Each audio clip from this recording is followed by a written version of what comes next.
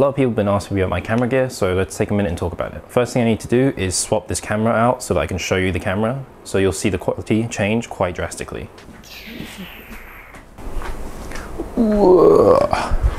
Okay, let's talk about this camera. This is the Fujifilm X-H1 mirrorless camera. The actual way that I get that look in my videos is with this lens.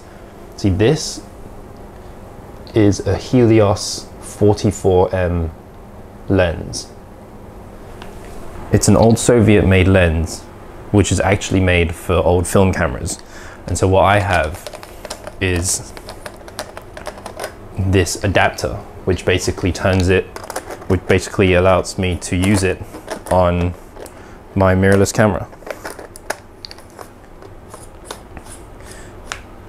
So the reason I use this lens is because this lens is famous for its background blur, or as it's properly known, bokeh.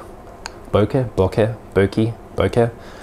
Basically it makes the background blur like really, really stunning. It makes it like swirly around the background. And so that's why I use it.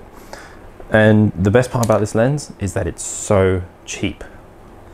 I probably bought this lens for about $40 and it's in amazing condition. The only modification I've made to this lens is that I've taken out the clickiness in the aperture ring.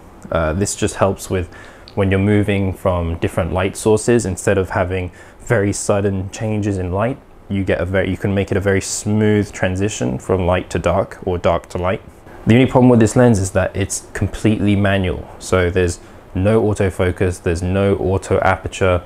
I have to go in and set everything up before I step into shot. On top of that, this camera doesn't have a flippy out screen. That's about as much the screen goes. So I have to basically kind of, I have to guess where I'm gonna be standing, and I have to kind of guess the focus, or I'll use an object which I'll put where I'm gonna stand and then use that to focus on, and then step inside and then do my shots.